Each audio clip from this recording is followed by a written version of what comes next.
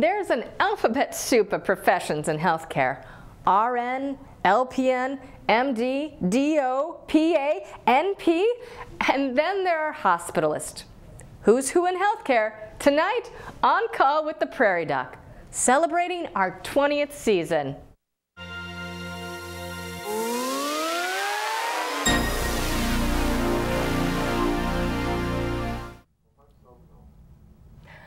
Hi, I'm Dr. Jill Kruse, a hospitalist with Brookings Health System. Tonight, we continue the celebration of 20 seasons of truthful, tested, and timely medical information as we discuss who's who in healthcare. Joining us tonight here in the studio at South Dakota State University campus in Brookings is Dr. Jennifer McKay with Avera Health, and via Zoom, we're joined by internal medicine specialist Dr. Natalie Owens-Sloan. Thank you so much, ladies. So glad to have you both here.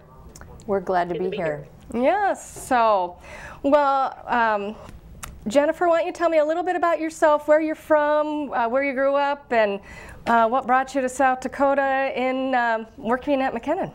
Well, I'm a South Dakota kid. I grew up West River, Belfouche, South Dakota. Went to college and medical school here at USD, and then I left the state with my spouse, who's also a physician. We went to Washington University in St. Louis and then came back home. So I've been practicing ever since then. About 17 years ago, when my baby was just 4 months old, I started a hospitalist program at Avera McKinnon. That program is now, I think, more than 50 physicians, wow. Which is pretty miraculous considering what we've been through the last 18 months or so. And then I've just kind of been living out my life, taking care of patients in South Dakota. And then I actually have another part of my job, which is in healthcare IT, but that's probably a different story. Well, we'll see if we have time to cover both of them tonight. So, Natalie, you want to tell us a little bit about yourself and your background? Sure. I'm not a South Dakota native. I am from South Carolina, born and raised there. Did medical school in the Caribbean and then did my residency down at the Medical College of Georgia in Augusta.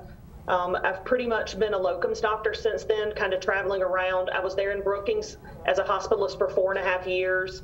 And now I'm doing some work out in Pierre and then over in Gillette, Wyoming. I also have 2 children and just stay busy with work and my family. Excellent. Can you kind of explain to the viewers, what is a locums or a locum tenens? It is a physician who is not necessarily an employee of the health system that they work for, but they're like an independent contractor. And so you work there for so many shifts, and you're a physician and you work there and I do hospitalist work only, but you travel. So I could be there anywhere from a week. I've done an assignment for a week in Hawaii, or you could be like I am currently in Gillette. I've been working here on and off since 2013. So every assignment's just a little bit different depending on what the hospital system's needs are. I think a week in Hawaii sounds lovely. How did you find that job? There's lots of good Hawaii jobs, so I can hook you up. Okay, sounds good. Maybe in the middle of winter it would be a good time to go down there. So. Mm-hmm. Definitely. Yes, excellent. Well, we're talking about kind of who's who in the hospital. I mean, when someone's in the hospital, they're going to have people coming in and out of their rooms, and everyone wears scrubs, everyone has masks on. It's hard to tell who's who. So is there a good way, Kim, that people can understand who this person that walked in their room is? Well, I think a lot of us, we just have to tell them. I mean, when I go in a room, I have to introduce myself every time, mostly because, you know, who the patient was admitted by is maybe not the same person they're seeing today. And then our patients are often older, sometimes hearing impaired, and sometimes they think we say hospice and not hospitalist. So I always just tell them I'm a hospital doctor and I'm there to stand in the shoes of their primary care doctor while they're in the hospital. Yes, yeah.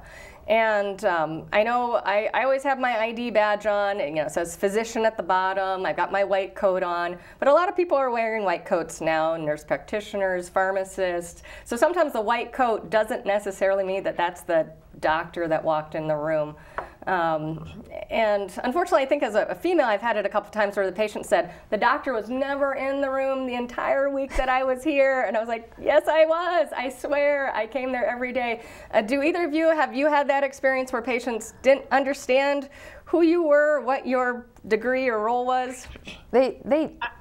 Yeah, everybody does, but I always attribute it to being very youthful in appearance. So I tried to take it as a compliment and turn it around, because it does happen. And when people are sick, it's just hard.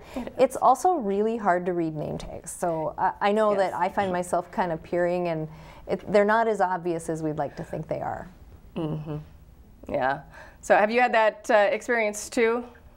I have, unfortunately, and I think just like Dr. McKay says, every time you come in the room, you introduce yourself. I'm the hospital doctor. I agree with her totally about saying hospitalist. I think it can be confusing, and like you said, I've had a couple patients also think you are on hospice or dealing with hospice. So I think saying the hospital doctor makes it a lot more clear, and I think you just constantly reiterate you're the physician. And you just have to always be clear, always wear your name tag. And then if they ask questions, then of course you just clarify. But I think she's exactly right. We have a lot of elderly patients. They don't hear very well, and they're sick. So I think you have to take all that into account. Exactly. And those name tags always flip backwards for some reason. I mean, even to me, I'm trying to like read, who's the nurse that day or the tech. I'm like, your name tag's backwards. That doesn't help me. So maybe we should put a stamp on our forehead. There we go. Work really well. I think that would work. So, yeah, that would be. It's something to think about. But I know a lot of hospitals have these communication boards where they'll put, this is the patient's name, this is your doctor's name, this is your nurse's name, this is the tech's name. Sometimes it even has this is your housekeeper's name. So I think having all of those names and sometimes pictures hung up to kind of help people know who is this that's walking in the room, and introducing yourself to, and sometimes the patients know me, but then there's different family members or visitors coming in and introducing, you walk out and like, who is that? Oh, yeah, that was the doctor. I think too that healthcare is just so much more complicated than it ever used to be. I think that we just have to sort of appreciate that the complexity is sort of makes it such that when a person comes in the room, you don't know necessarily who it is. I remember a statistic one time that said an average patient in the ICU sees over 80 different people, which is a lot. And that's with an ICU stay of maybe like 4 days. Mm-hmm. Of course, with COVID and everything that's going on, the ICU stays are much, much longer. So you can imagine the number of people that are touching that patient. It's pretty incredible. Definitely. So, well, we look forward to answering your questions about hospitalists and the extended healthcare team. Call 1-888-376-6225. Send an email to ask@prairiedoc.org or ask on our Prairie Doc Facebook page. Each night, we work to answer as many of your questions as possible, given the time we have for this episode. We do sometimes receive more questions than we can cover in the time limit. We apologize if we do not get to your question, but we encourage you to ask early to give us the best chance to answer. And to encourage your questions earlier, those of you who ask a question during the first 20 minutes of tonight's program will be entered into a drawing for one of our Prairie Doc gift items. The winner will be announced at the end of this program. Your question will remain anonymous, but be sure to provide your name and contact information when you submit your questions so we can contact the winner. So when those questions come in, we'll start talking about it. So hospitalist is kind of a new concept. How long has that been going on? I think 1995 was the term we first heard the word hospitalist. There are two fathers of hospital medicine, Bob Wachter and another guy by the name of Mark Williams, and both of them have had an amazing effect on the world of hospital medicine. They are still leaders today. In fact, a lot of them still weigh in on a lot of these big issues that have come up. So it really was an answer to the complexity of healthcare. In bigger cities and bigger facilities with more complex patients, it became more and more challenging to see the patient in the morning and then walk away back to your clinic. So hospital medicine was really the answer to complexity and to the growing chronic diseases that we were seeing in the country. I've had a really great career with it because I've been able to see a lot of the transformative sort of high-tech things that have happened in healthcare. But at the end of the day, most of us who do internal medicine and become hospitalists, we really, really enjoy the challenge of taking care of sick patients. Mm-hmm. And there definitely is a wide range of things that you do with internal medicine. Most hospitalists are internal medicine. I think I'm kind of the outlier as family practice. Yeah, I mean, most of us do internal medicine. There are many family practice providers as well. It's really a comfort level because we do take care of super sick people. But internal medicine is really foundational to all of the subspecialists. So if you have a cardiologist, you were first an internist. If you were a rheumatologist, you were first an internist. And it's, I always like to think of myself as a detective. I'm like the Sherlock Holmes of healthcare. And so we're the ones that are kind of trying to figure out the really complicated problems. But hospitalists in general are really the captains of the hospital ship. We're the ones that coordinate all the specialists. We're the ones that sort of communicate with the families. Coordinating the discharge is actually probably the biggest part of what we do. And it's a challenge. It's really fun. And I mean, I know the hospital's hard. It has an ebb and flow to it, but I really love it. I love everything about it. Just the kind of the craziness and the noise and the complexity. So it's a good place to be. Yeah. And you're really taking care of people who need you. And it's never a boring day. It's never a boring day. You're always challenged. You're always thinking. It's using all of those skills you learned in medical school and residency and really putting it all together to find that big picture. I agree. I love the detective part of the job. Well, and I think, you know, we've all worked together. We might work at different hospitals, but there have been times when you two have had to transfer patients to me. So you get to have a lot of relationships with your colleagues. And it's really nice because you feel like, I always feel like I'm helping out. Like, you're like, oh, thank God, we're gonna get to the next level of care. So there's a real collegiality to it that I think is incredibly enjoyable and very rewarding. Yes. So, Natalie, you go at many different hospitals throughout the country. Do you see kind of this program, do hospitals look the same everywhere? Is it kind of a one-size-fits-all, or is there kind of unique flavors to it at different places? You know, I think every place is a little bit different, but like Dr. McKay said, I think all of us kind of have we have a certain role at every hospital that's basically the same. Like she said, admitting patients, talking with families, coordinating consultants, you know, figuring out if they need things that we can't do at that facility. And that's when, you know, you call Avera McKinnon or UC Health or, you know, wherever you're wanting to transfer. So I think our role is basically the same at every hospital. But, you know, different hospitals do things a little differently. Some people have even mid-levels like nurse practitioners and PAs that are seeing patients and helping kind of move things through the system. So I think every hospital just finds the way that works best for them to, you know, get patients taken care of in the best way that they can. Yes, and definitely the size of the hospital affects, you know, you have 50 hospitalists, Brookings has 2. So very big difference in how we run our program versus how you run yours. Yeah, I think our service is really interesting, and I'm a little farther away from it because I've actually done more telemedicine in the last couple of years.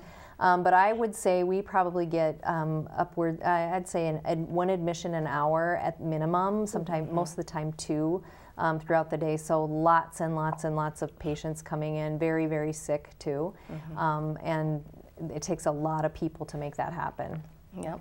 Well, we're getting some really good questions in here. It says, when you're in the hospital and seen by the hospitalist, are they in contact with your primary care doctor?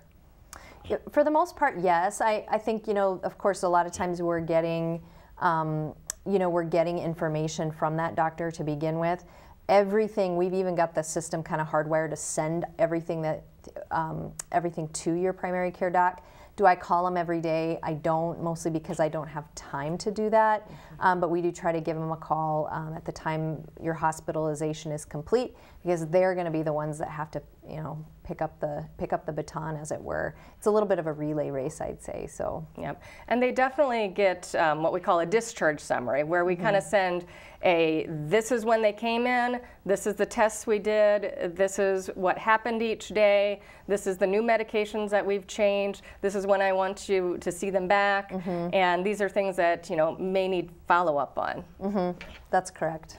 So, you know, and that is part of the patient's chart, so that will always flow with them, regardless of where they go. So, yes. All right. Well, if you haven't been in the hospital lately, you may not be aware of the important role of a case manager. Prairie Doc reporter Esther Mitchell interviewed Kim Gray of the Brookings Health System about the duties of this position. As a case manager, I work alongside 2 other case managers for Brookings Health System. Our goal is from the moment a patient comes into the hospital, we are their resource, their way of being able to get them the needs that they have or that they need before they are needing to go home, essentially. So as case managers, we establish a relationship with the patient in order to get them medical equipment. Maybe they need home health care when they leave. Perhaps they're not safe to be home any longer and they need a higher level of care. As case managers, we step in and we establish a relationship with the patient and we figure out what works best for the patient by working with them as well and their family members. Case managers assess patient needs, evaluate and create treatment plans, and coordinate care, all while working closely with the patient and the healthcare team. What we have to remember, and sometimes we have to step back and remind ourselves, a patient coming into the hospital, it's a difficult task. It's very cumbersome, it's very overwhelming. They are very scared. And if a patient perhaps came into the hospital because they fell at home and now they're looking at a 4 to 6 week rehab recovery, they're not always prepared for what is in store. And it's not them necessarily getting back home right away. So it's very important that on day 1 or day 2 we establish a relationship with them to kind of get that process started, to get that in their heads that, okay, this is a stepping stone. We're going to get you through this, but we need to do this first before you can actually get home. Some are receptive, others are not, but at the end of the day, it's what's best for the patient. And sometimes they don't always like that, but they understand it at the same time. So it's communication and collaboration, and without those 2 things, it doesn't work as well. So we do the best job that we can to collaborate and communicate with them. And it's also a collaboration with the entire team that the patient works with here in the hospital. Not only do case managers provide treatment options and cost-effective solutions, they work with the patient's health insurance company and help with discharge planning if the patient has continuing medical needs after they leave the hospital. The best and most rewarding thing is those success stories, really. Being able to have a patient come in and to know that we can make a difference and that we can help them transition. And sometimes it's difficult transitions, but we can help them idle them along to a better outcome, essentially. It's in gaining their trust. When you first meet somebody, there's a lot of uncertainty. And so as you work through a process with them and they learn to trust you and their family members, and then you are able to provide an outcome for them that they are actually happy with, that's very rewarding.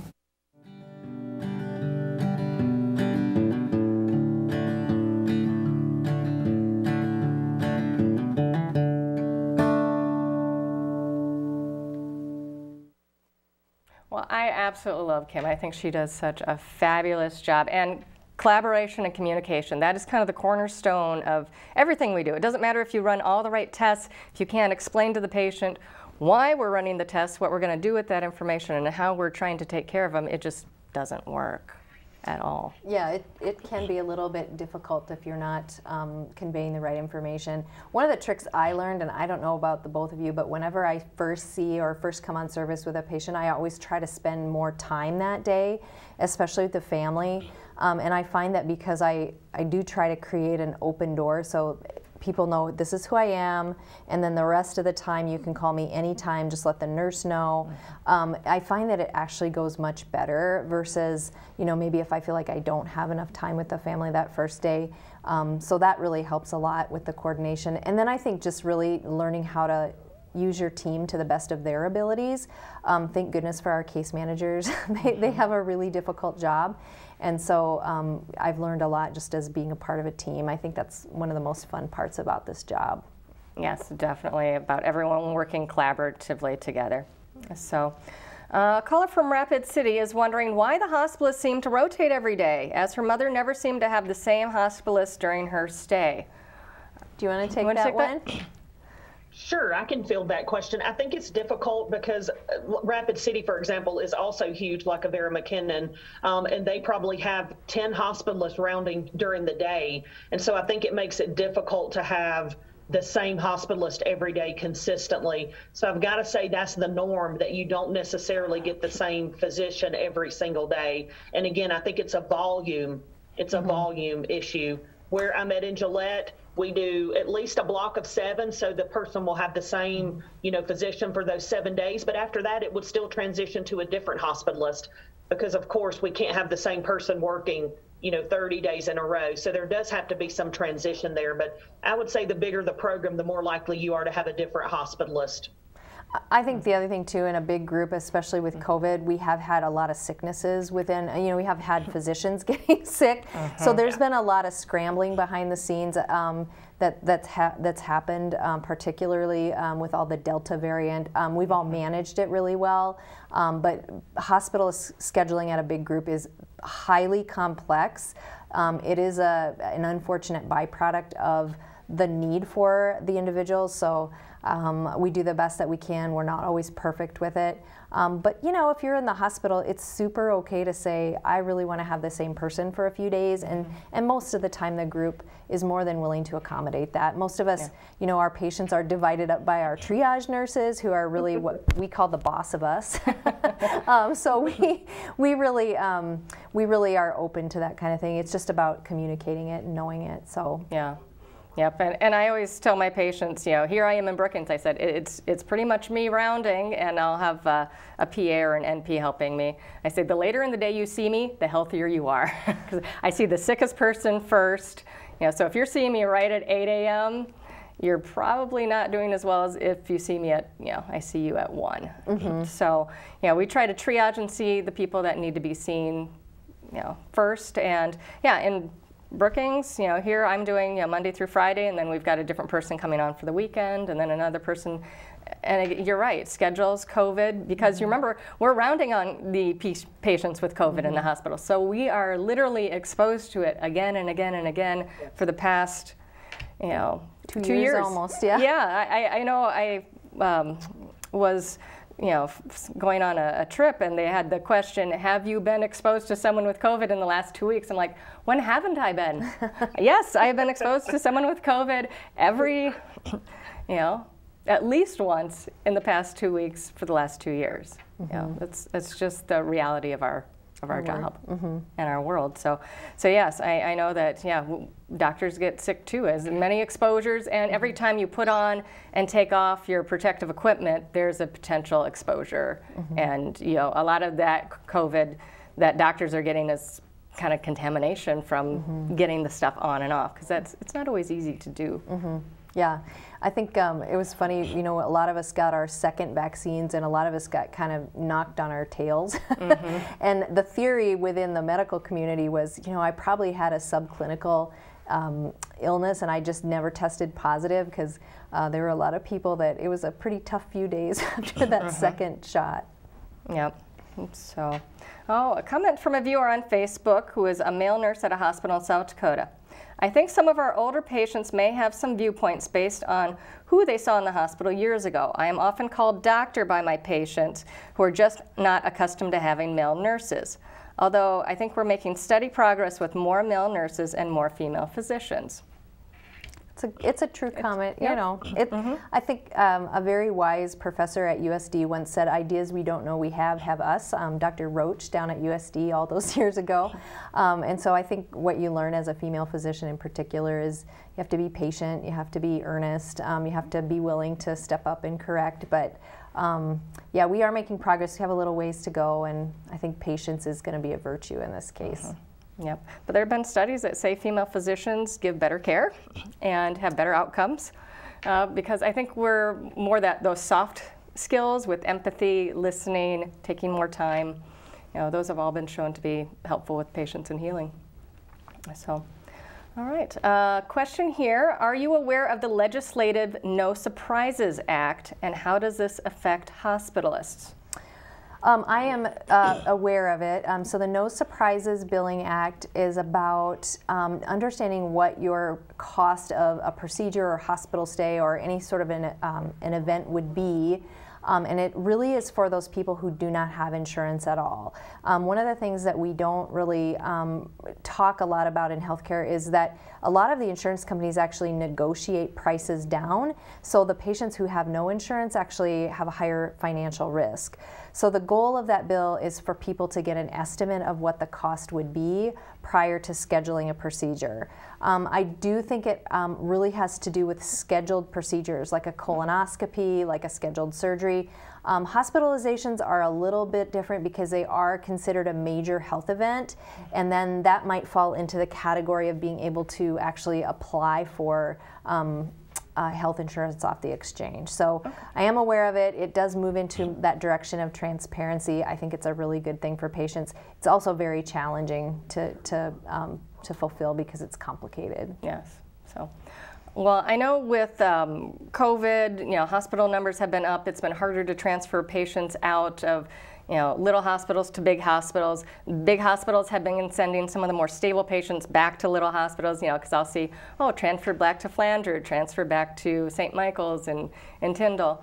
How have you guys been managing with that patient flow to make sure patients are at the right level of care?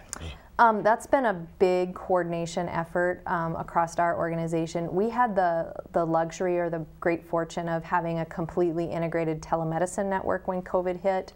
And so we had ICU services, pharmacy service, emergency services, hospital services, sort of as an umbrella over our entire system when COVID struck. So we did a few things. One is we used data and analytics out of our electronic health record to understand how do we even just manage our resources? So how much protective equipment do we have? How many albuterol inhalers do we have? Those sorts of things. So that was one thing. The second thing with respect to sort of managing things in rural health is a lot of communication. Avera McKinnon has a transfer center that's very, very busy. It's incredibly well run, and again, technology helped us. So beyond that, it's really persistence, a lot of communication, and then using technology to help with that. The difficulty is many of our facilities actually had to bring up their level of the kinds of patients they would take care of. So we saw a lot of great skill development during this time, a lot of patience, a lot of grace, and a lot of collaboration across the organization. Definitely. And Natalie, are you seeing that at other places as well, where it's harder to get people transferred to higher levels of care and you're having to take care of sicker people than you normally would at a smaller facility like in Gillette? Or? Yes, absolutely. I think we're all kind of mini intensivists now. We used to try to ship a vent within 24 to 48 hours, and now we're keeping people sometimes the full length of their stay and collaborating, as Dr. McVeigh talked about, with specialists at bigger facilities. We actually use UC Health, and so we'll call their pulmonologist or their infectious disease specialist and try to get their help via telephone. And yes, we're definitely managing sicker and sicker patients. Definitely. And sometimes patients actually like that. I'm like, I can transfer you to Sioux Falls. No, we like it here. It's easier for us to stay, in touch with our family. And as long as I feel I can safely do that, yes. Mm-hmm. I always want the patient in the best hands possible. And if I know those hands aren't mine, then I want to get them where they need to be, where they can get the care they need. Some things we just don't have the ability to do, like dialysis in Brookings as an inpatient. We do outpatient dialysis, but not inpatient dialysis. So, that you really need a kidney specialist, a kidney doctor mm-hmm. overseeing and managing, and that is not me. But definitely, I think our collaboration with specialists over the phone, I know the docs down at McKinnon have been fabulous, always willing to take a phone call, always willing mm-hmm. to answer. And then, using those telemedicine services. I know you've been really involved with the e-hospitalist program. Mm-hmm. Do you want to talk a little bit about that and how that works in these more rural communities? Yeah, sure. So one of the things that I was able to do during the pandemic, just by the nature of the work I do, is I began to do much more telemedicine through, it's now Avera eCare. So we were able to serve as crisis sites during that time, and basically it's kind of a phone a friend or a FaceTime hospital medicine consult. We actually see patients all across the United States, very busy at night. So 90% of the time when an e-hospitalist service is available, the doctor's staying home in bed. So we're doing those admissions, we're taking care of those sort of cross-cover things, and it's really meant to sort of help those local physicians stay in that local community and not sort of burn out with all the call. The other thing during COVID that it's done is it's given a lot of our advanced practice providers who might be independently practicing in a local community, it's given them sort of somebody to watch their back, help them grow. And it's been really amazing to watch the skill set of people come up over time. So what's really nice for me now is I'm actually able to see patients from my home. I have a whole setup in my home.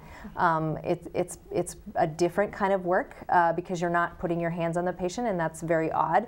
But you actually end up talking more to the patient than you did before. And then I think the other thing too is back to that technology, right?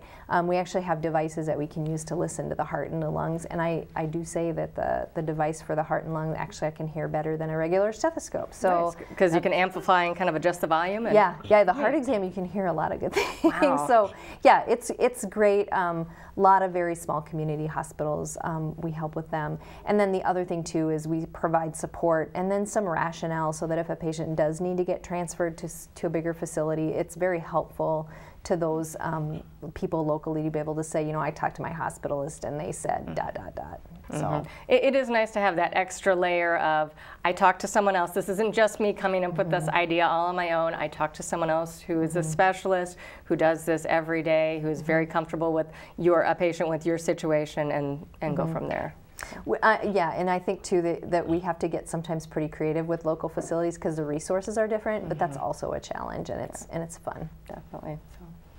Well, a part of healthcare that has grown a lot during the past decade, and especially during the pandemic, is e-care, also known as telemedicine. Prairie Doc reporter Carter Schmidt explains the role of Avera e-care in Sioux Falls. Avera e-care, which used to be Avera e-care, serves 32 states across the nation.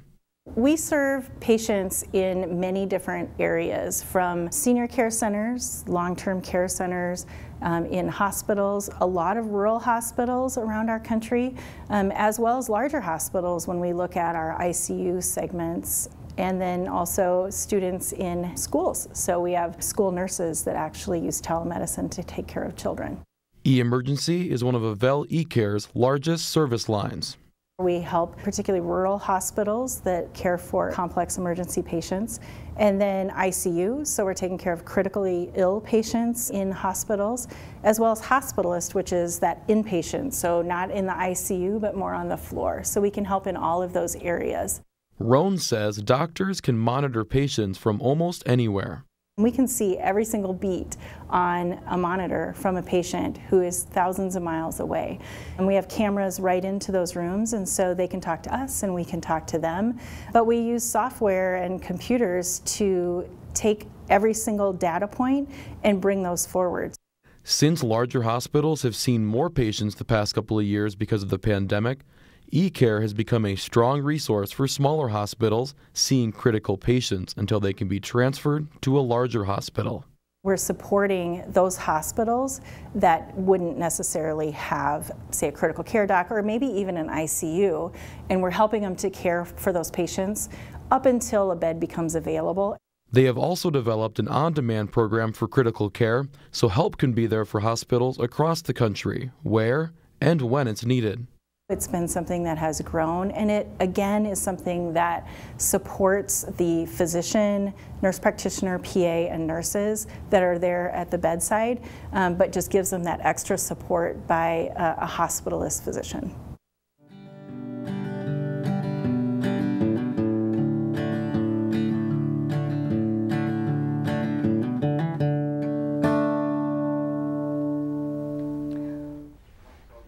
Well, I've always enjoyed the e-care services. I've actually toured the e-care hub, and that place is just amazing. It's beyond anything I could have ever imagined, you know, in medical school or, you know, growing up thinking about being a doctor. But definitely great services that I've used.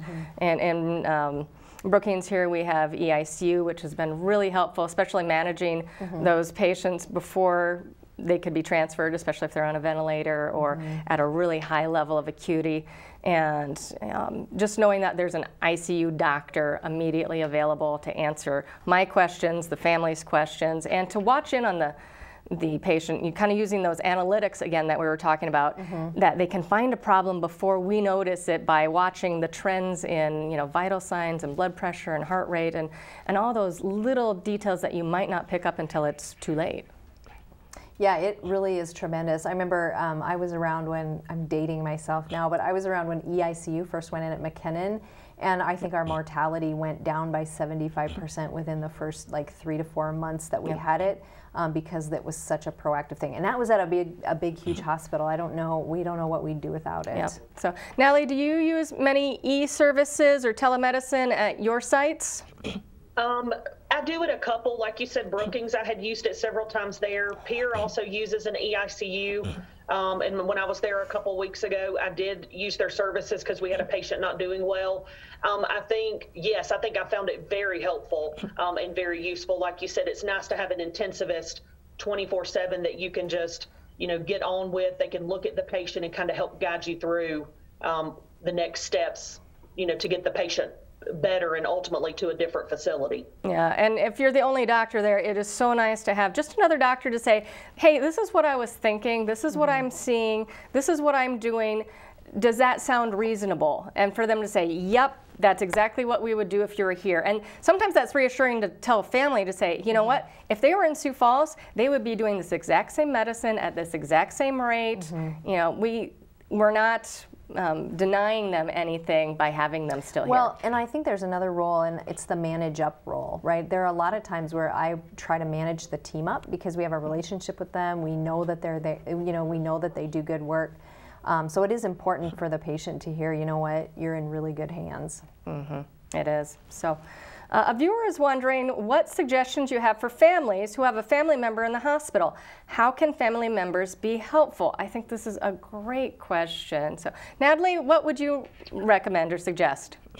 I think sometimes it can be tough, at least for hospitalists, when there are multiple family members that we're trying to talk to throughout the day. So I think it would be nice if there was one family member we could kind of keep abreast of the situation, and then they could kind of fill in other family members. I think that's always really helpful because, like you said, when you're busy rounding on 15, 20 patients, it's hard to go back, to a room and talk with the third family member, or there's another, family member on the phone. So I think it's really helpful when we can have one family member designated as kind of the person who's going to disseminate the information to the rest of the family.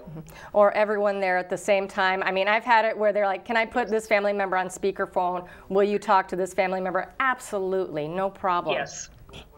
I think the other helpful thing is to keep a notebook with questions and answers and take notes. I think a lot of families, when you walk out the room, they have a lot more questions that they think about. So I like to tell people to keep a notebook.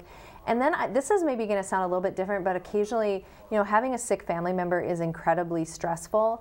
And sometimes the family dynamics start superseding the care of the individual. So one thing I think a family could really do is just pay attention to those dynamics and don't allow those to sort of get in the way of the care of the patient, because that can be incredibly stressful. And many of us, we want to take care of everybody, but that can make it very, very challenging. Yeah, I think one of the more challenging situations is when there's a family member who's been taking care of mom and dad, seeing them every day, seeing how they've been, and then someone who comes in maybe for Christmas or Easter and isn't there and haven't seen how sick their mom or dad have been, and they just don't understand because that's not in their mind how they should be, and it's scary for them. And then I would say the other thing, particularly for older patients, is have a discussion about what are your goals, right? Like if you, especially somebody with a chronic illness, is your goal to live longer? Is it to go drink fruity beverages on a beach in the Caribbean? Those are incredibly important conversations to have, because there might be a moment when mom or dad or family member can't tell you what they think. And what I like to tell people is, in those moments, your job is to do what that person would tell you to do. Were they able to do so right now?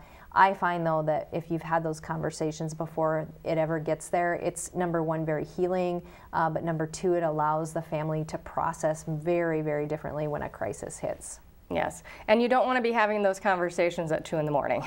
No, because it's sad. And I think the other thing too is if a family member's waiting to come, I mean, there's a lot of things, there's a lot of complexity to it, but I think it's a really important conversation to have.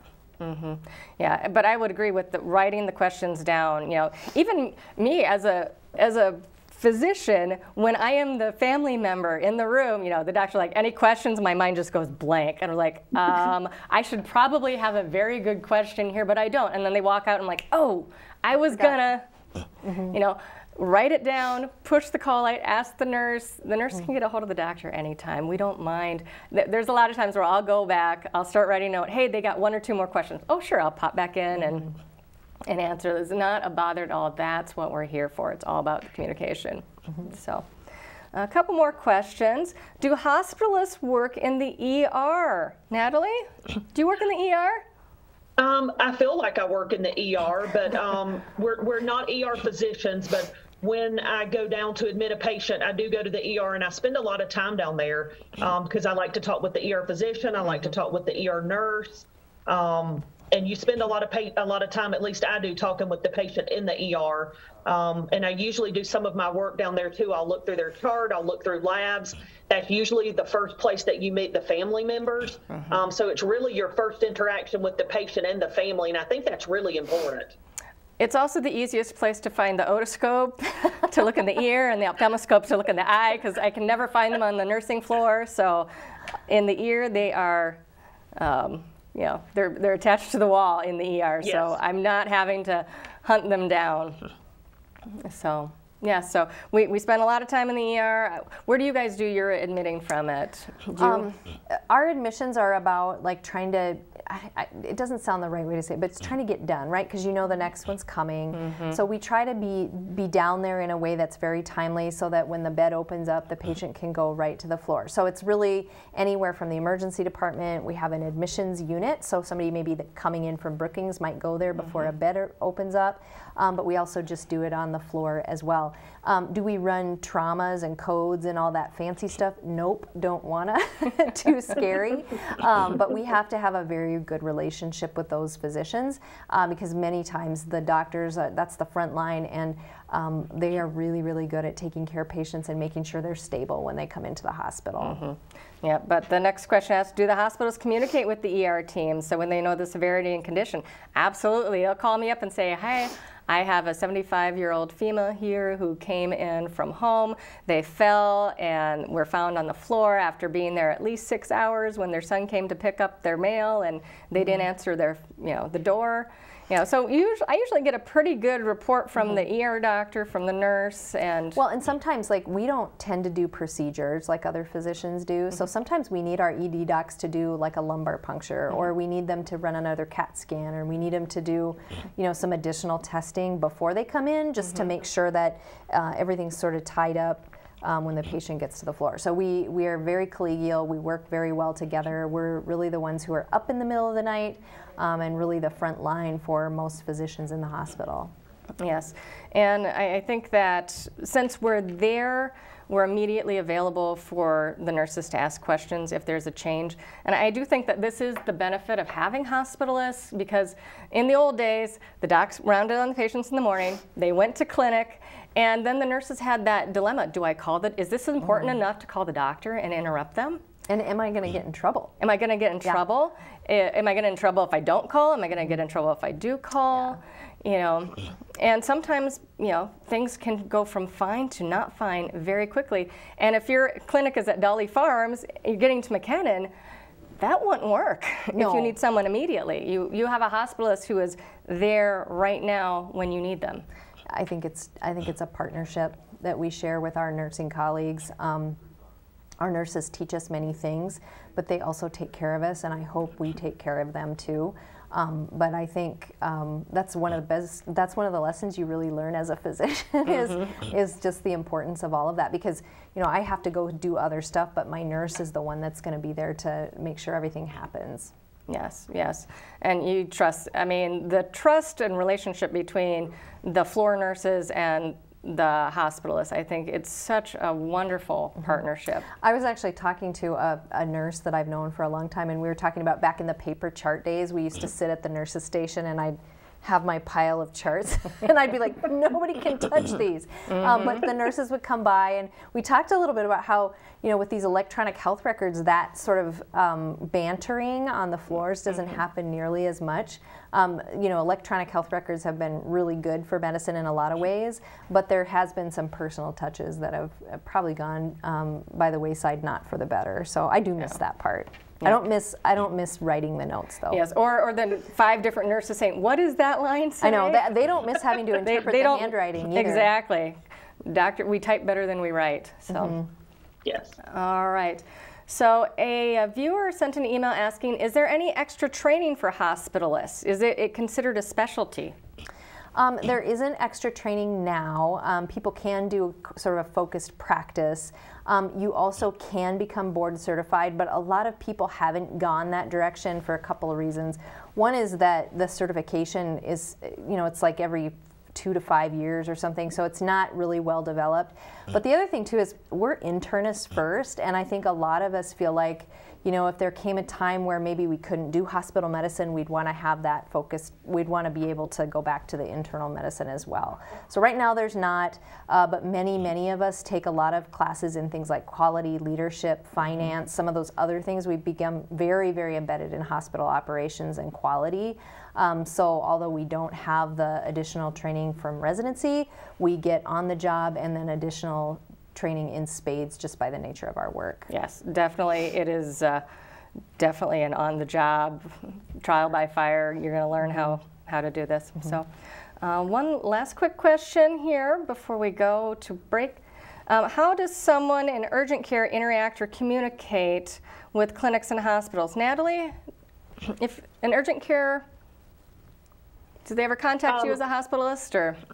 Yeah, we get contacted by clinics, urgent cares, definitely. And usually their question is, you know, like you were saying, there's a 75-year-old patient. She's here in urgent care. These are her labs. I think she needs to be admitted. Kind of what are your thoughts? And then I think we go through the case with the urgent care physician or mid-level and try to determine, you know, what the next step would be. Sometimes the next step is not admission. You know, they're pretty stable. There's nothing new. It can be done as an outpatient. And then if they do need to be admitted, you know, you can really take 2 roads for that. You can either have them come through the ER if you think, okay, the workup is incomplete. I'm going to need a CAT scan. I'm going to need other information. Or if, you know, you think it's pretty straightforward, a slam dunk, then I would just accept them to the floor and they would be what's called a direct admission. And then you would have them admitted directly to the hospital, and then you would see them when they arrived on the floor and kind of determine where to go from there in terms of their care. But I would say, yes, we get contacted a lot by urgent care and clinics about seeing patients and seeing if they need to be in the hospital. All right, excellent. Well, the winner of our drawing tonight is Nancy from Rapid City. Thank you, Nancy, for asking a question during the first 20 minutes of the show. A gift will be sent to you. We'll be back after this.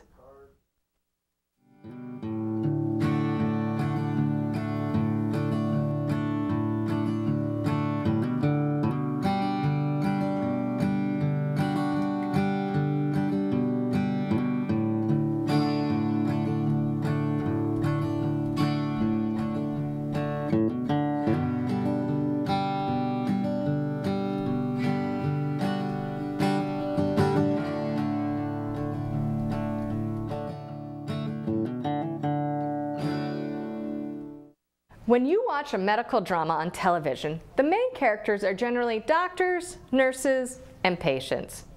We rarely learn about the many extras in the background.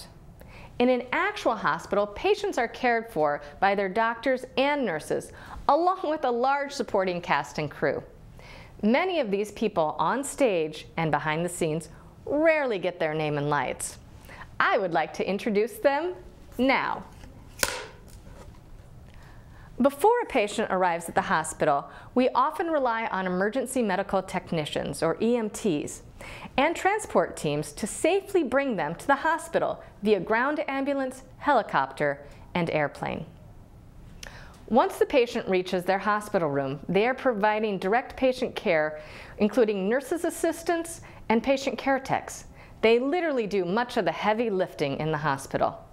There is an entire team of therapists, including physical therapists, occupational therapists, speech therapists, and respiratory therapists, who play a role in developing a rehabilitation plan for each patient. Wound nurses help manage complex wounds and ostomies. Various radiology techs, phlebotomists, and lab staff help administer the tests needed to diagnose patients. Some play the role of teacher at the hospital.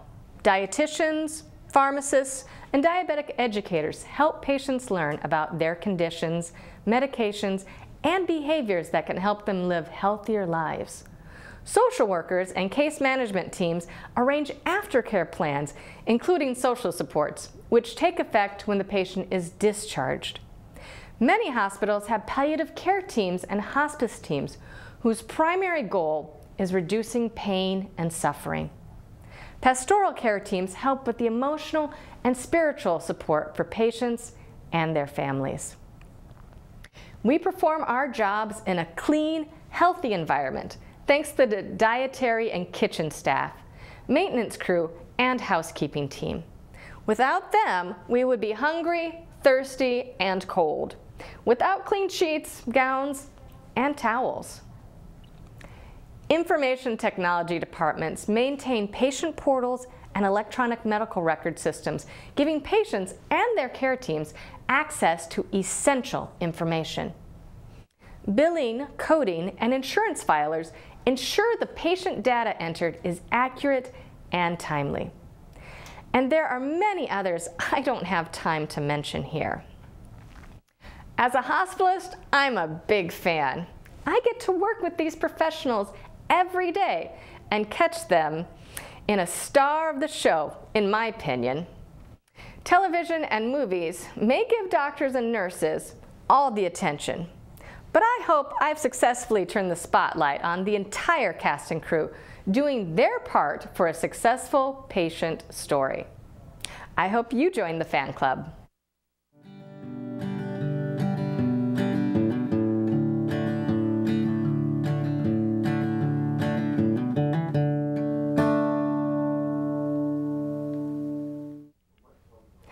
Thank you to our guests, Natalie and Jennifer, for volunteering their time to help us learn more about hospitalists and their role in your healthcare. If you would like to see this episode or hear more episodes of this program, please like and follow us on Facebook and YouTube, or visit us at prairiedoc.org. Look for Prairie Doc Perspectives in your local newspaper, and be sure to look for this podcast of this program, Prairie Doc On Call, wherever you get your podcasts. From all of us here at On Call with the Prairie Doc, now in our 20th season of sharing truthful, tested, and timely medical information. Until next time, stay healthy out there, people.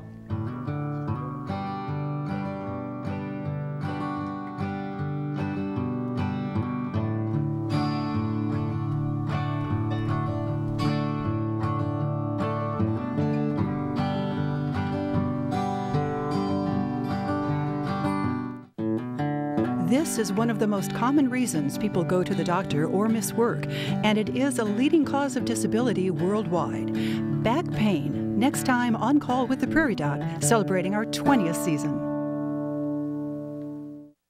Prairie Doc programs have provided truthful, tested, and timely medical information for 20 seasons. Hello, I'm Dr. Jennifer McKay of Rapid City, and I serve as a board member for the Healing Words Foundation. Please join us as we celebrate this milestone, offering healthcare information in our state and across the region.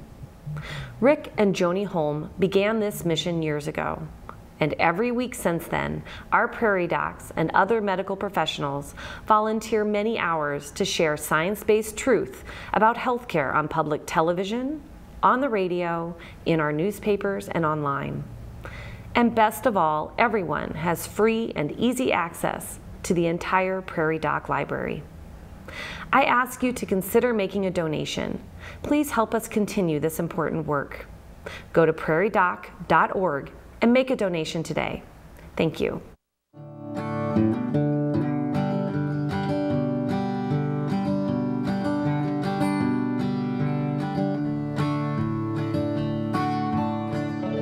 Major funding for On Call with the Prairie Doc has been provided by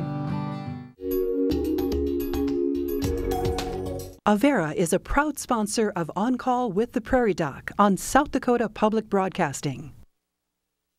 Larson Manufacturing is proud to support On Call with the Prairie Doc as it continues to open doors for important medical information. And with the ongoing support of these individuals and institutions. Brookings Health System, Ophthalmology Limited, South Dakota Academy of Family Physicians, Avera Heart Hospital, First Bank and Trust, Dakota Allergy and Asthma, Vance Thompson Vision, Monument Health, Black Hills Medical Society, Brookings, Madison, Flander District Medical Society, Pierre District Medical Society, Yankton District Medical Society, Orthopedic Institute, Lake Poncet Sailing Academy, Aberdeen Asthma and Allergy, Dakota Bank, South Dakota American College of Physicians, and Swiftel Communications.